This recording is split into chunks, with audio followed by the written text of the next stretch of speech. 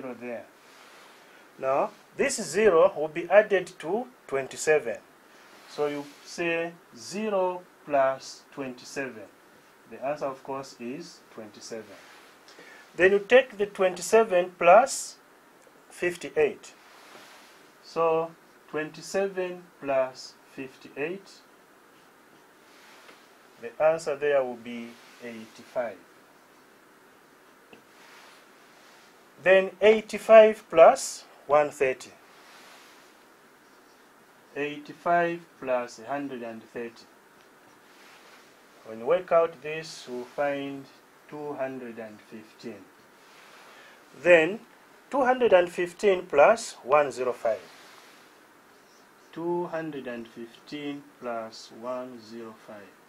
You get 320. Again the same. 320 plus 50. 320 plus 50. This would give you 370. The last 370 plus 30. 370 plus 30. You get 400. This 400, the last figure, should agree. In the question we have been told there are 400 children. So if there are 400 children, but here you find 350, then you have made a mistake in your calculations. So the figures that you are getting, the 0, 27, 85, 215, 320, 370, and 400, these are the cumulative frequency. So the cumulative frequency are the answers that we are getting with the addition. So we have the frequency and the cumulative frequency. So to find the cumulative frequency, we keep on adding. 0 plus 27, get 27. 27 plus that, you get this, as for so forth. Now, we have made the cumulative frequency table. The next, we are going now to draw the cumulative frequency curve, which means we are going to plot and draw a curve, which will be the height against the cumulative frequency.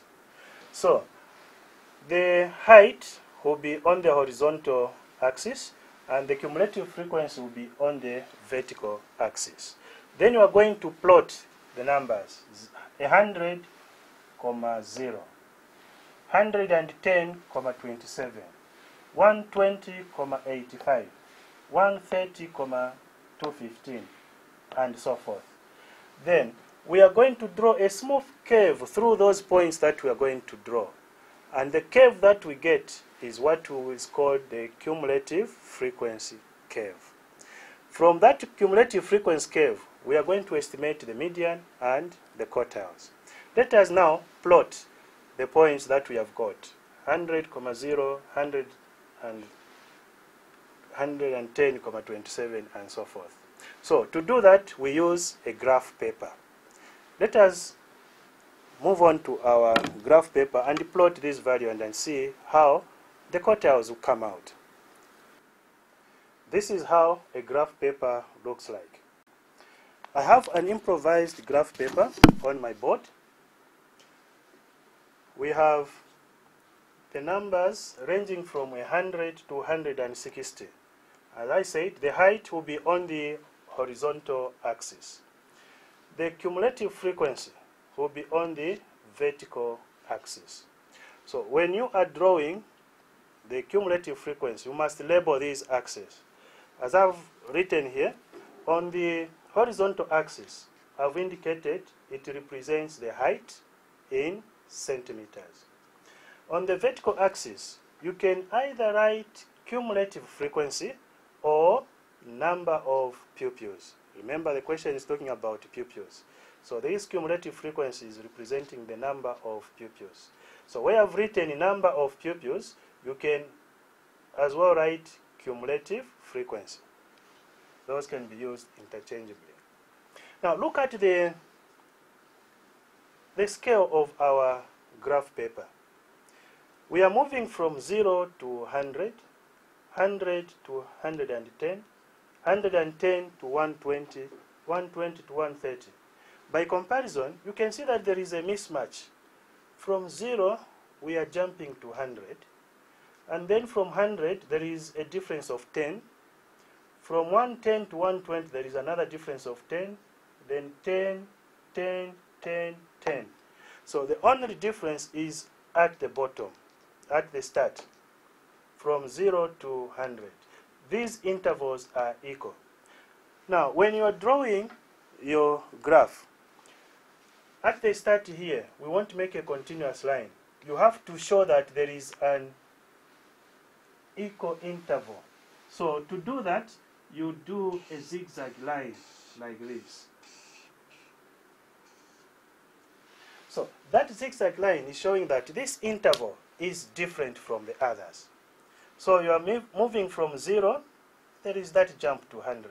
So that interval we have seen is not the same as where we have a difference of 10, 10. So at the beginning, you always start 0, then you put that zigzag line. From 100, then you proceed. Fine. In every question to do with this, you might be given a scale. So say 2 centimeters representing 10 on the horizontal axis. So on your graph paper, maybe that big box from here to there would be 2 centimeters. Again, 2 centimeters. So 2 centimeters representing 10 centimeters. Again, 2 centimeters representing 10. On the vertical axis, the scale can say 2 centimeters representing 50 children. So each 2 centimeters, 50 children. Again, 50, 100, like that. So you must follow the given scale strictly, the one that will be given in the question. Unless otherwise, every time you are given a question on this, the scale will be given. If it is not given, then you have to set up your own scale by looking at the values that you have. The values that you have on the horizontal scale will tell you how to scale your graph paper. Maybe you can say 2 centimeters representing 100, depending on what you have. Fine. Now let us plot our values. Remember we said the cumulative frequency curve is drawn by plotting the height against the cumulative frequency. This is 0, 0. This is 100, 0. Sorry. So 100 is here and 0. I'll put a dot like that. The next one is 110, 27. So 110, where will be 27 be? On your graph paper, there are subdivisions between that figure and that line. There are small graph paper, small squares subdividing that interval. So you will be able to count 1, 2, 3, 4 until you reach your 7. In my graph paper here, I'll only estimate. I know from here to there is 50. So 25 is exactly halfway. So 27 slightly above 25. So we have 110, 27. The next point will be 120, 85. This is 120. I know this is 50. Halfway, that will be 75. So 85 will be slightly above. So that is 100, 85. The next point will be 130, 215. Let's go to 130. This is 150, 200. So 215, somewhere there. So we have 130, 215. The next point is 140, 320. So 140, this is 250, 300. 320. That'll be somewhere here. Then we have 50, 370. 150. This is 350, 370, somewhere there. The last point is 160, 400. We have 400 and then 160. So the last point is over there. This is 160, 400.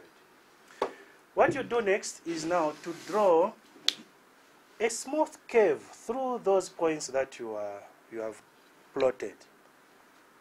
It is recommended that you use an HB pencil to draw your curve, because an HB pencil is soft enough. Don't use the H or 2H, it's too hard. You fail to draw a smooth curve. So use an HB pencil. So using an HB pencil, I'll draw a smooth curve through these points. It will go like this. Non-stop, no bends. Draw a smooth curve through these points.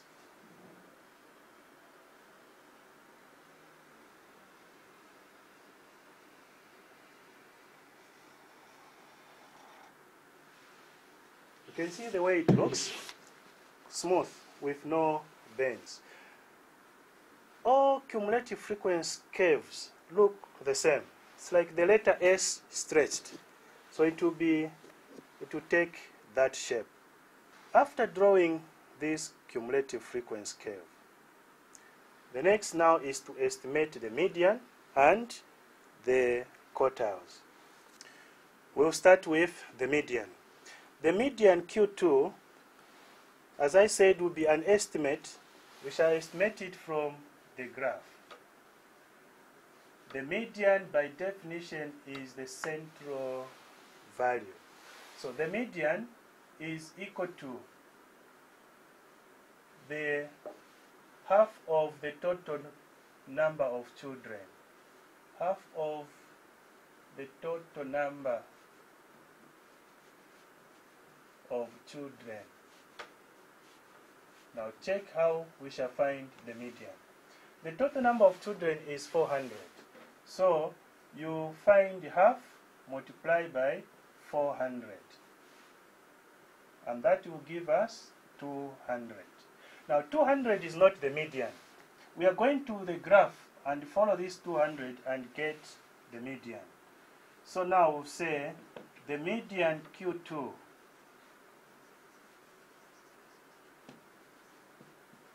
will be equal to, let us follow the graph. That 200 will help us find the median. Half of 400 is 200. Look at the highest value there is 400. So the 200 we have calculated is this figure, 200. Now following this 200, I'll use a pencil,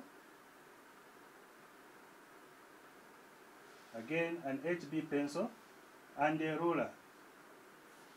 Follow it with a dotted line horizontally, following that line for 200 until you reach the curve. I hope you are able to see my dotted line. 200, that figure we calculated. So this is where we are going to get the median. You follow that line with a dotted line until you reach the curve. When you reach the curve, again, now move vertically down. You move vertically down again with a dotted line.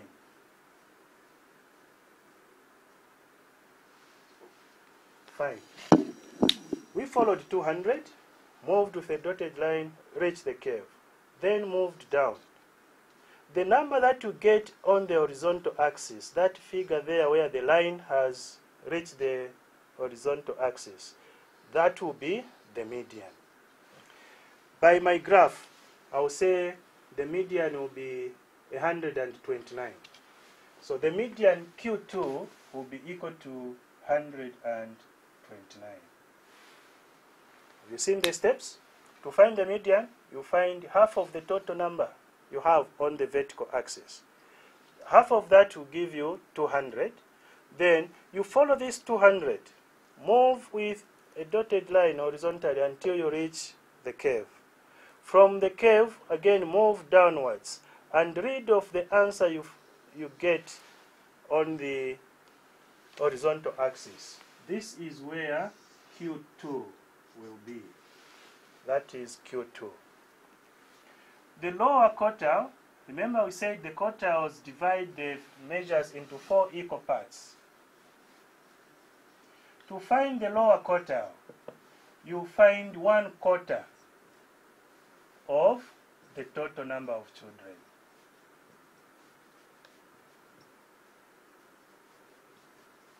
You find 1/4 of the total number of children.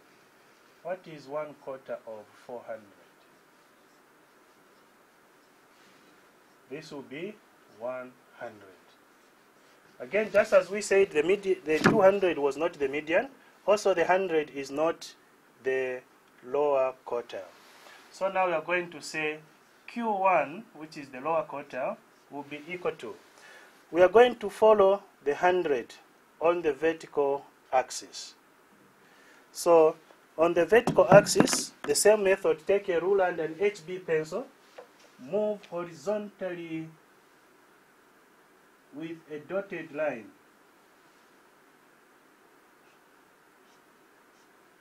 Following that line for 100, you have reached the curve, and then after you reach the curve, again we move vertically down.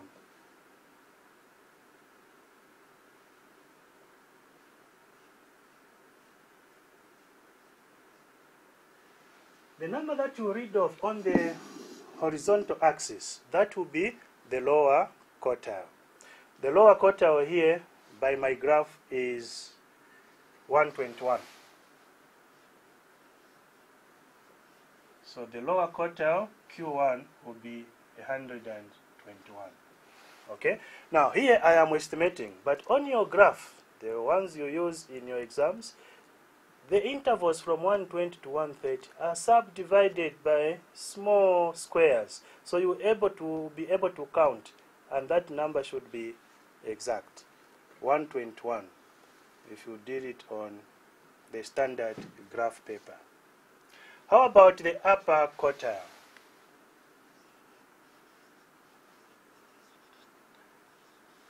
The upper quartile will be 3/4 again of the total number. Now 3/4 of 400, this will give us 300.